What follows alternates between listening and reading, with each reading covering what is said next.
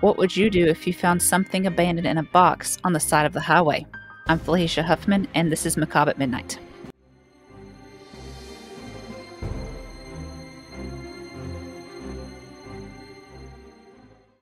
Welcome back to the second episode of Macabre at Midnight. And Leslie's back with us. Hello. So do you have anything to say, or would you like me to jump into this story? You can jump right on in, darling. All right. It's 1957 in Philadelphia. The citizens swoon over Elvis. Puxatawny Phil predicted a long winter, and they danced in the new year with Mummers Parade. But nothing could have prepared the city for what they would discover on February 25th. A muskrat hunter was checking one of his traps he had set up near a park. As he was looking through the bushes, he found an old J.C. Penney box. Inside of it, he found a child wrapped up in a blanket. Fearing that the police would confiscate his illegal traps, he left and didn't tell anybody about his findings. A few days passed. This time, a college student was driving by the same area when he noticed a rabbit hopping through the field. He knew that there were traps there, so he stopped to make sure the rabbit was okay. He searched through the bush, checking for traps, when he found the box. He was also a bit apprehensive about informing the police, but he did the right thing. This stretch of land was northeast Philadelphia and was known as Fox Chase. There were no houses in the area, but there was a compound for the Sisters of the Good Shepherd. They were a religious group that operated a home for wayward girls. The space right across from this group home was a wooded area covered in thick underbrush. This was where residents would often throw out their refuse, and it was here, at the junction of two well-worn footpaths, that the boy was found. Once the police had taken over, they estimated the young child to be around 4 to 6 years of age. He had a full set of baby teeth. The ultimate cause of death was said to be severe trauma to the head, but they could tell that his body had sustained years of abuse. He was 40.5 inches long and weighed 30 pounds. He was malnourished and covered in bruises. The bruises were all sustained at the same time. He had a total of 7 scars on his body. 3 of the scars could have been caused by a surgical procedure. 2 of these surgical scars were on the chest and groin. Both of these scars had healed very well, leaving behind only a faint line. Another scar was on his left ankle and appeared to be a cut-down incision.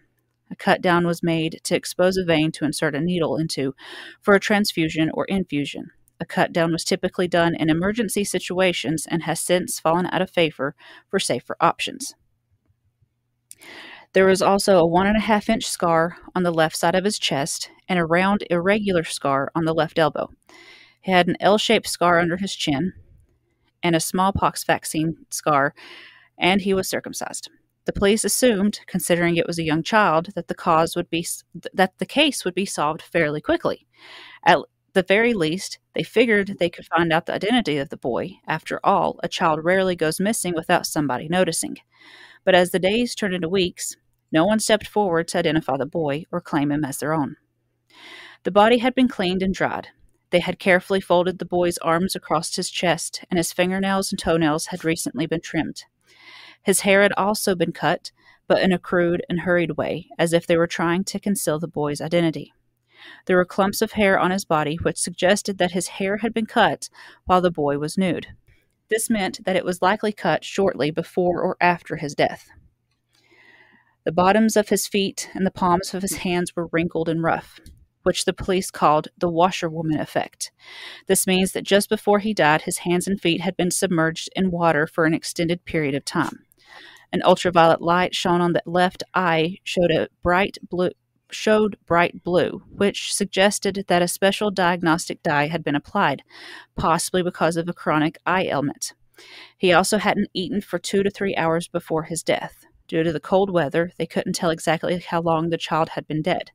It could have been a few days or upwards of a couple of weeks. The only evidence they had was the box he was in, the blanket that was used to wrap him up, and a man's cap. The box came from J.C. Penney's, so the investigators thought that they might be able to learn something from it. The box was stamped fragile and had held a bassinet. The box that held the boy was in decent shape. It was dry inside and slightly damp on the outside and appeared a bit weathered. The FBI analyzed the box, but nothing was found. The cheap, faded flannel blanket the boy was wrapped in appeared to have been washed recently. At one time, the blanket had been mended using a home sewing machine and it had been cut in half. The blanket was sent to Philadelphia Textile Institute for testing. They determined the blanket had to have been made either at Beacon Hill in Swannanoa, North Carolina, or the Esmond Mills in Granby, Quebec, Canada. Oh, wow. I didn't know that. However, they could not figure out the point of sale for this blanket because several blankets of that kind had been made and shipped throughout the country. The man's cap had been found about 17 feet away. It was made of corduroy and was blue with a leather strap and buckle on the back. It was stuffed with tissue paper, just like a manufacturer would use to help it keep its shape. The FBI did not find anything of value on the cap. However, the label on the cap led the investigators to Robbins Bald Eagle Hat and Cap Company. They spoke with the owner, Miss Hannah Robbins. She told them that the hat was one of 12 she had made from some corduroy remnants sometime before May of 1956.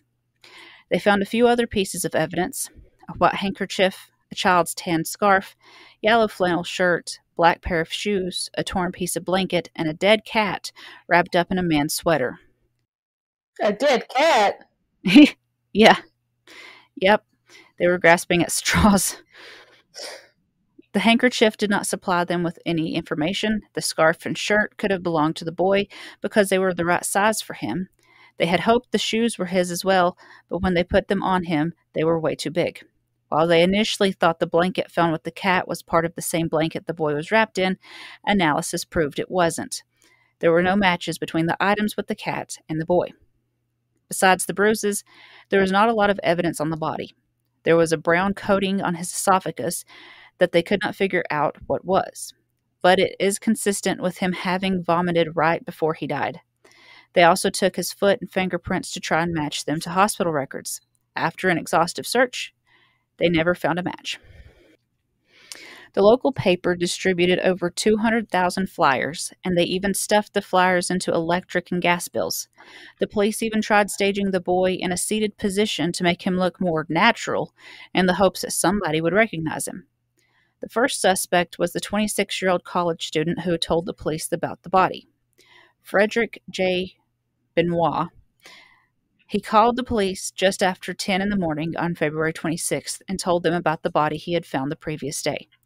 As it turned out, he had not let the police know about the body on the day he found it because he was in the habit of spying on the ladies at Good Shepherd School for Wayward Girls. What had changed his mind, though, was a radio broadcast about a missing child from New Jersey. The police questioned him extensively, and he also voluntarily took a lie detector test, which he passed. This cleared him. George Brumall, Marine Private First Class, had just recently returned from overseas. He told the police that he thought the boy was his missing 8-year-old brother. This belief was renewed after viewing the body in the morgue. George was one of 18 children.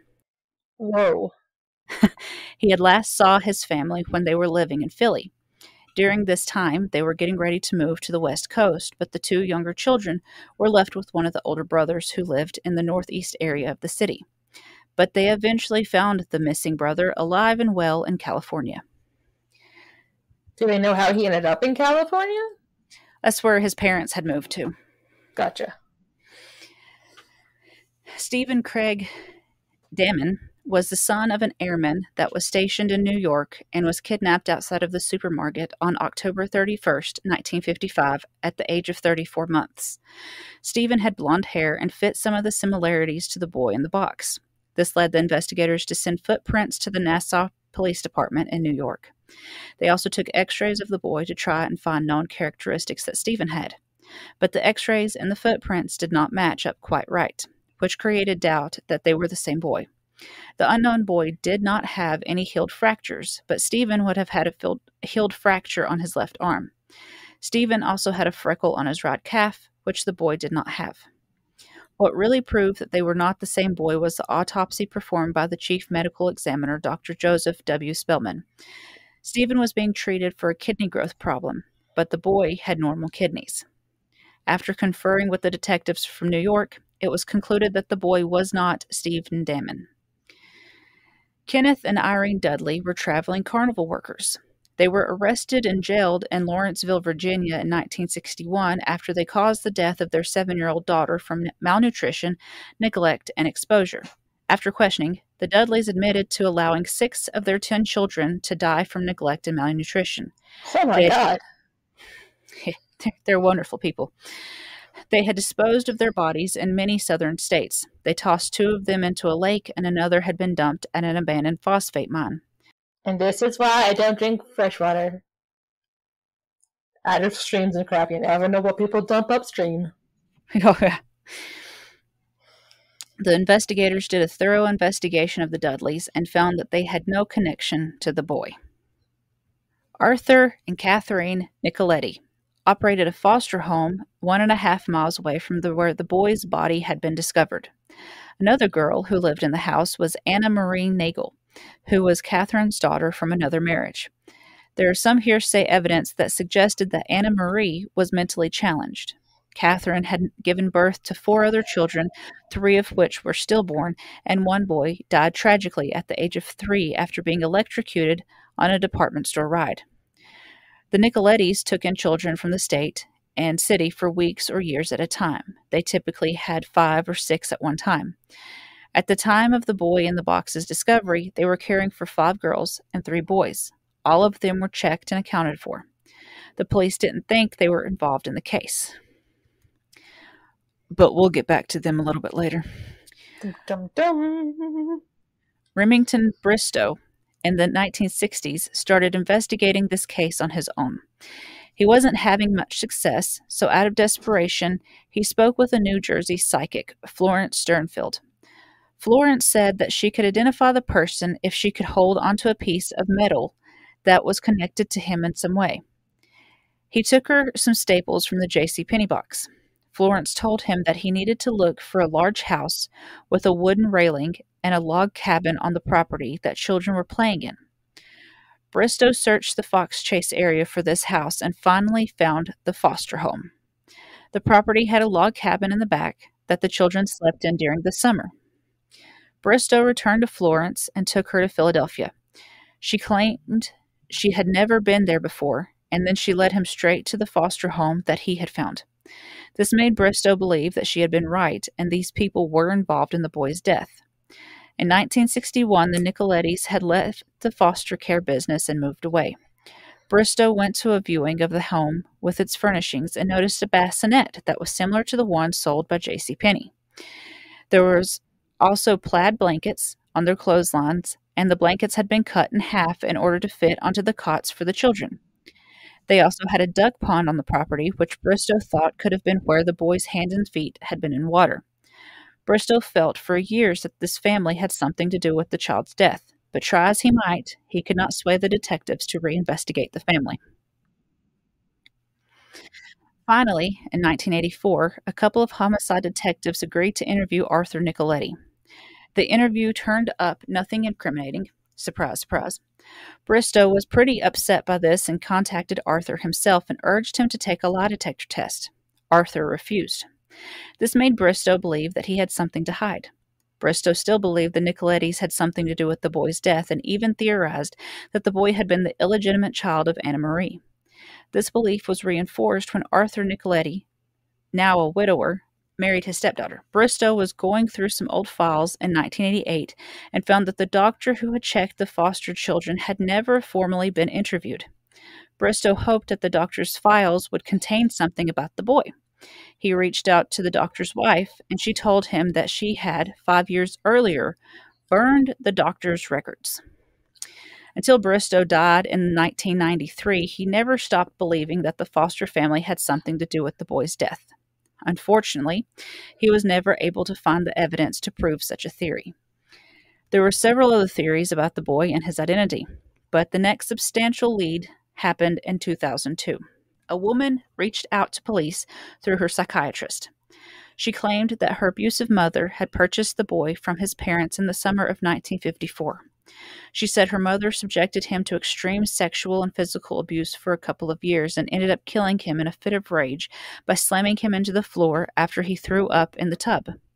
It's believed that she told her psychiatrist this in 1989, but was not willing to come forward for another 13 years. In May of 2002, Augustine, along with two other detectives, interviewed the woman for 3 hours in her psychiatrist's office. She said that in the 50s, she had lived in Lower Merion, and her parents worked in the Lower Merion School District. Her father taught science, and her mother was a librarian. She said the boy's name was Jonathan and described him as a frail, mentally handicapped, and unable to speak.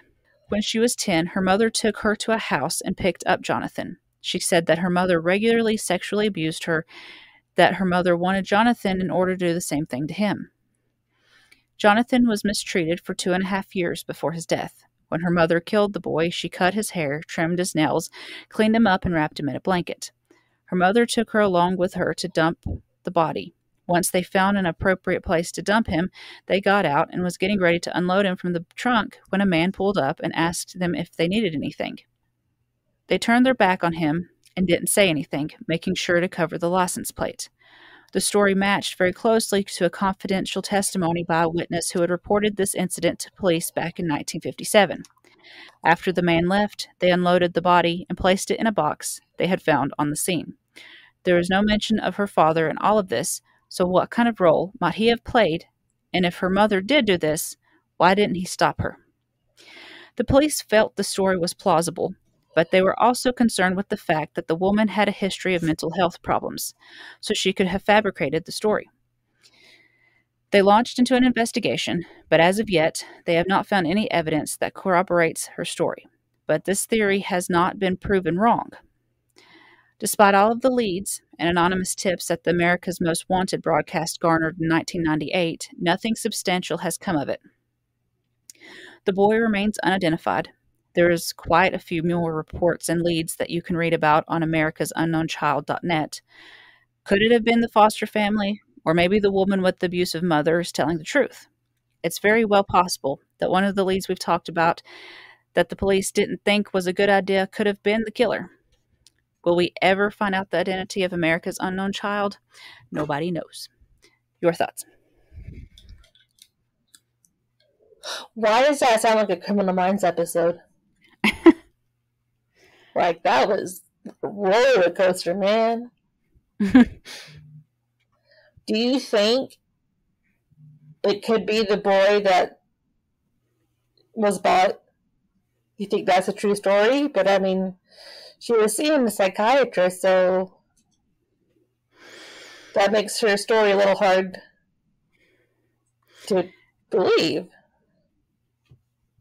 Yeah, I think that's a problem that, oh, well, you're seeing a therapist, so you're crazy and making up things. But Not she was, saying that if you take therapy, you're crazy and you make up things, but back then it wasn't as yeah. accepted as it is today. Well, Emily, the police talked to her in the early 2000s. I mean, anything's possible. Because if her mother was that crazy and abused her like that, as well as the boy, that makes sense for her to be in therapy. Exactly. I personally believe the Nicolettis had something to do with it. But that seems like the most plausible case. I think that's the word. Scenario. They're all dead, I believe. I mean, the boy had to have been born at home and never accounted for. I don't want to use the word registered because fingerprints and footprints didn't show up in any hospital records. And if he'd been born at a hospital, there would be some sort of record. I think that's the weirdest part of the whole thing, is the fact that there is no record of him. So he also refused to take a lie detector test. Yep. And it sounds like the detective believed that he had found the killers. Yeah, the Bristow that took it upon himself to start investigating it, he believed fully that the Nicolettis were involved somehow, but the police were like, I don't think so. Is this true? When his wife died, he ended up marrying his stepdaughter? Yeah, that's what I'd read. And it could have been possible that the baby was him and Anna's. Mm-hmm. That is messed up. Because Anna Marie was his wife's daughter from a previous relationship, and Right. supposedly she was handicapped in some way. And that was a big theory, is that he raped her and she got pregnant with the boy. Obviously, the boy lived for a few years. They didn't just kill him after she gave Yeah, birth, but they didn't take care of him, obviously. clearly. I feel like Because, if that was the case, they didn't care for him properly because he was a bastard, quote unquote, child. yeah, and he had a lot of health issues. So they just were like, we'll just neglect you. Yep. And that also kind of bugs me. I don't know exactly what the hospital's protocol is when a child comes in as a new patient. I kind of know how that works now, but back then, he had to have gone to a hospital at some point because of the cut down scars, unless they did And those at home. I was just like, unless they were at home where they had a doctor come into the house, like Yeah. a family friend or something. Yeah, things like that did happen more often back then than they do now. So it's possible. I mean, out of all the theories, that seems like the most accurate. Yeah. Um, because of the pond and the the blankets that had been cut in half to fit the children's cots. They kept foster kids. And I know that's kind of cliche, foster families beating their kids, the foster kids, but Right. I mean, they kept like 5 or 6 kids at one time. It was the 50s. They, yeah, Yeah. I just hate that it's still unsolved. And that if it was the Nicolettes, they got away with it. hmm I'd say pretty much whoever did it has gotten off scot free at this point. Which is just horrible.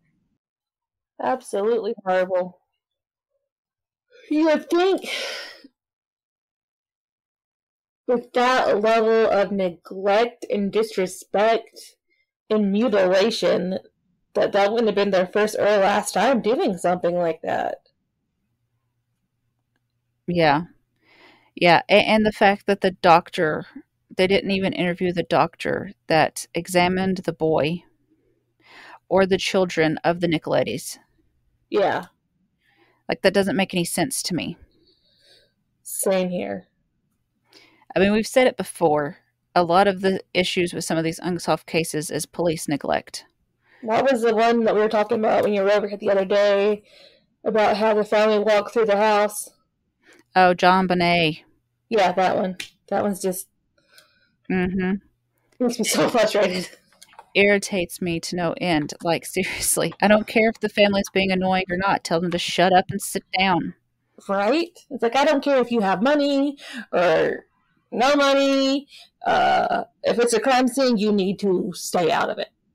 Yep. Now, if they invite you into the crime scene to show them something, that's different. Yeah. But the police need to be the ones involved in the crime scene. You don't let other people who isn't trained in the art of crime scene forensics to just traipse about. Exactly. Drives me crazy.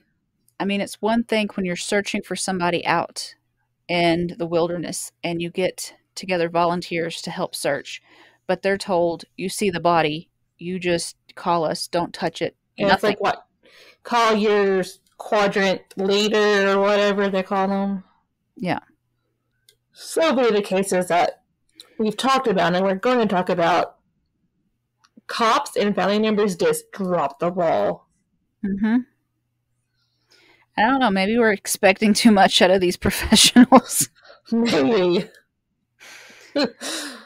But I mean, they're professionals, so you kind of, Yeah. But like, I feel like the only person who cared about the boy in the end was the detective. Yeah. Like, The he was the the only one who didn't stop. until he died. Yeah, and like that is just heartbreaking on so many levels because he just couldn't get past it. I mean, I get it because it bugs me. It bugs me. Yeah, I don't understand how they couldn't identify them. I don't understand how we have people out there that bodies are found and they can't be identified, especially when they're in the shape that this boy was in. It yeah, wasn't like like he was decomposed beyond recognition. right, He was and still like intact. I mean, and of course their technology wasn't as good back then as it is now, but they still had better technology than they did in like other cases we've talked about. Yeah. I And mean, like the fact that they couldn't find out who he was makes me think they never took him to like a hospital or some place where he would be registered. Because I feel like yeah, if they had, then they'd be able to identify him by dental records and stuff. yeah. He's obviously during the time he was alive, and I don't remember how old they guesstimated his age to be as to when he died, because with his health, that was kind of hard to figure out.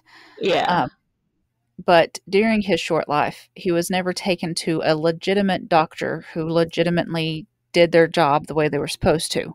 It was exactly. under the table type of, we'll pay you for this if you just keep your mouth shut and don't document it. Which is just disgusting, in my opinion. And What happened to do no harm? I mean, I would say it was a different time, so that's why they did it, but I wouldn't put it past some shady people to still do crap like that now. Oh no, 102% they still do stuff crap like that. And that's what's so scary about the world, is you have people out there like that. But it's nothing new. They've Yep. always been there. We just Yep. now are more aware of it, but are we trying to do anything to stop them? I Nope. don't feel like we are, personally. We got some jacked up priorities. And then we're like, I don't understand how kids get killed like that. Well, Exactly. what were you worried about last week, Karen? Oh my god. Like, I know I say a lot of times, you do you, I'll do me. I won't worry about what you're doing. You don't worry about what I'm doing. But this is different. Like, if I see you doing something to hurt somebody, I'm not just going to look the other way. Yeah. I may I not mean, tackle you because I'm not stupid. I'll call the police, but and that's the thing. You know, you do what you want to do. You live your own life as long as you're not hurting anybody. yeah. But like, just don't cross that line of hurting anybody, and we're Yep. good. But what makes me so worried about how with things nowadays is a lot of people are going to have to go back alleys to get things done, and a lot of people are going to take advantage of that, and a lot of people are going to get hurt. Yep. Just like it was in the 50s. Yep. We're regressing back to the 50s. That's just great. Hey, we started out the 20s like the 1920s with a plague. So, There you why not? go. Might as well. Lord. Fashions come and go, and then they come back again, and turns out so does social justice.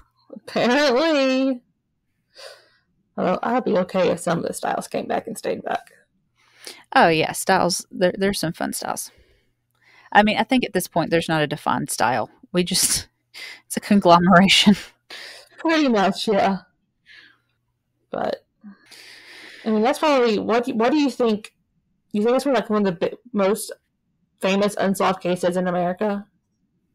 Say that again. Do you think that's one of the most famous unsolved cases in America? Is the boy in the box?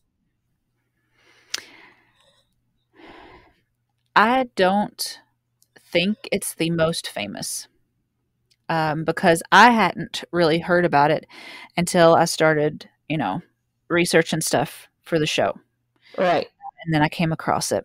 But it is, um, to me, one of the most famous unsolved cases would be the John Benet Ramsey one. But that Yeah. might have been because I was alive during the time that that started. Then there's the Zodiac Killer that I think is more famous than this one was. This one I think is very Oh yeah, I niche. always forget that Zodiac was never solved for some reason. I feel the Boy in the Box is more niche to the people who've like I've done John Bonet, I've done Zodiac Killer. Let's this where we're gonna dig deeper into more small town type things that uh, people don't know about. Yeah, But there's a whole website and it's got a buttload of information on it that would take us forever to suss through. probably for sure. But the images of him are so disturbing.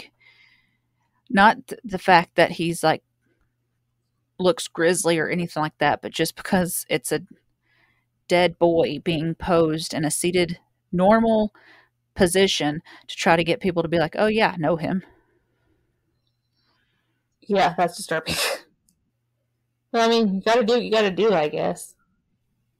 Yeah. Can you imagine like opening your power bill and having that image like greet you? You scream, "Is the bill that high this week, Floyd?" Nope, there's a dead boy in it. Pretty much. Oh Lord. Like if they didn't warn them or have a note on it, like there's like, "Is this what's going to happen if I don't pay the bill on time now?" Apparently. How you feel like either they probably warned people and people didn't pay attention or they just forgot. Yeah. Like I would be the one who forgot. That would be me. And if most of that family is dead now and the detective he was looking into it's gone, that they're never gonna open it back up. I mean, technically, I guess it's not closed, um, True. but I mean, at this point, I think the only other way they could get more information or evidence is to possibly re exhume the body because we have Yeah. more technology now than what they did in the 50s. But it's also had 50 plus years, 60 plus years of decomp. Yep. What can you get from that? Who knows? They'll probably get something, but I don't think it'd be admissible in court. Especially since it seems like a lot of people handled the body. I don't know. I mean, the only evidence that wouldn't be destroyed by age too much would be the blankets and stuff like that if they kept it, which they normally keep Yeah. evidence forever. Until a building burns down or something, yeah. Oh yeah, that comes up in some cases. Did it come up in this one? Didn't like somebody burn the files? Yep, the wife of the medical examiner that examined the foster children when the Nicolettis were implicated in the case. When he died, his wife burned all the case files. I'm like, why? Your husband worked obviously with the police force. You have to think, well, they might need these files at some point again. Unless she was trying to hide something.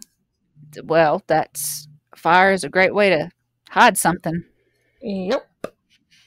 That would be my choice of hiding things. Yeah, same here. But yeah, there's just so much about these cases that just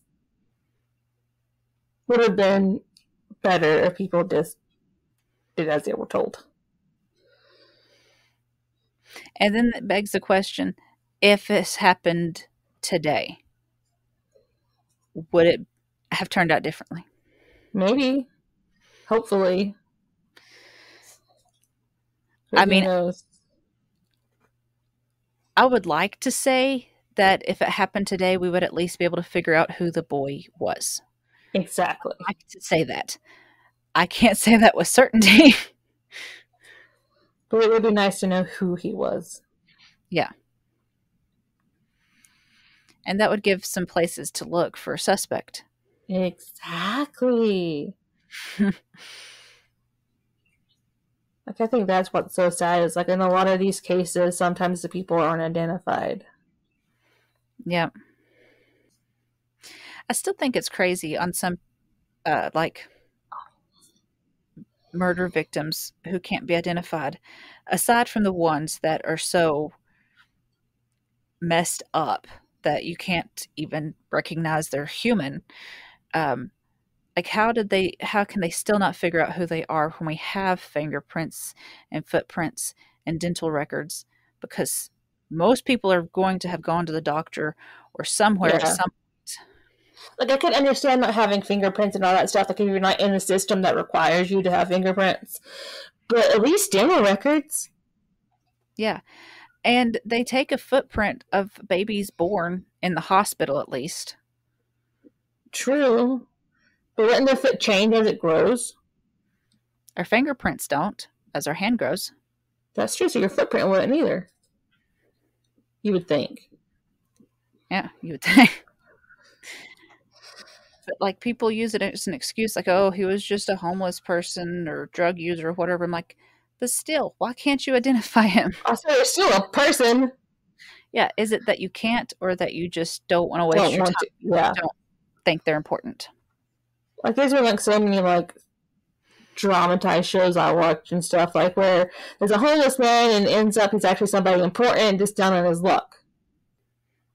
Like, how would you feel like if there's a famous person, got killed, you didn't care, the family found out you didn't care, and then there you were? I could see that happening. I could think of a couple of celebrities that could die, and I'm like, eh.